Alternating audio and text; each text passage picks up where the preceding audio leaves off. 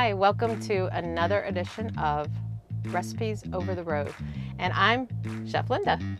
Today we're going to be making a meatball soup, and so me personally, I think the crock pot is the best invention ever, especially for truck drivers, and this is why.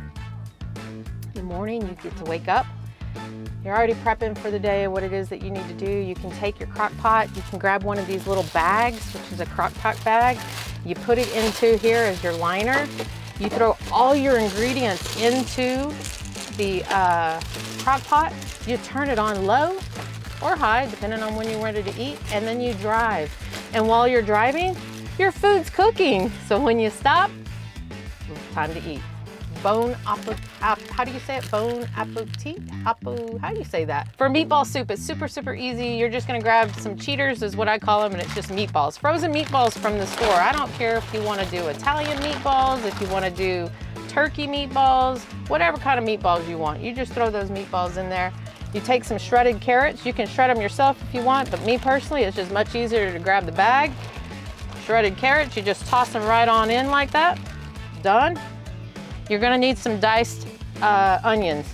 If you don't like onions, don't put onions in there. You just take those diced onions, just throw them in there. Literally just toss them in. All we're doing is gathering trash here. I'm the trash man. You can throw some celery in there along with some zucchini if you want. I've already chopped these up. You can chop them up prior. You can prep this before you get into the truck. You can throw any kind of vegetables it is that you would love to have in it. I would also take a can of diced tomatoes, open that up, toss those right in. God, I love these cans because then you don't even need a can opener, which is really nice. It's like it was made for us, right? Some chicken broth. This is where the magic happens. I always shake that up. Toss that in. And you can toss a bay leaf in there if you happen to have one. I mean, it looks crazy, right? It just looks like it's a leaf from the tree, but you just toss it right on in there. Some tomato paste. Just take it and just smush it around in there. And then seasoning is up to you. Me personally, I love to add garlic because I love the taste of garlic. If you don't love the garlic, don't put garlic in it. But I love the taste of garlic.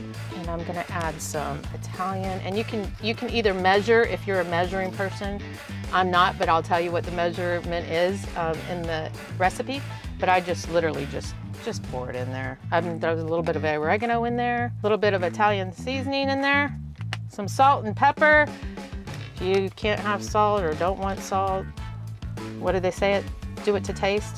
And a little bit of vinegar. This is balsamic, just a little bit, just a couple of dabs. Close the lid, plug it in, set it. Depends if you want to eat in 4 hours. If you're gonna do this for lunch, then I would set it for 4 hours on high. And if you're going to eat this for dinner, then I would do 8 hours on low. Here's what it looks like. Look at all the seasonings around in it, right? And all the meatballs. And like I said, you can do any kind of meatballs in there, but it's super good. Look how, I mean, you just cut those meatballs with the spoon. It's really, really good. Everybody here is like, ooh, that smells really good.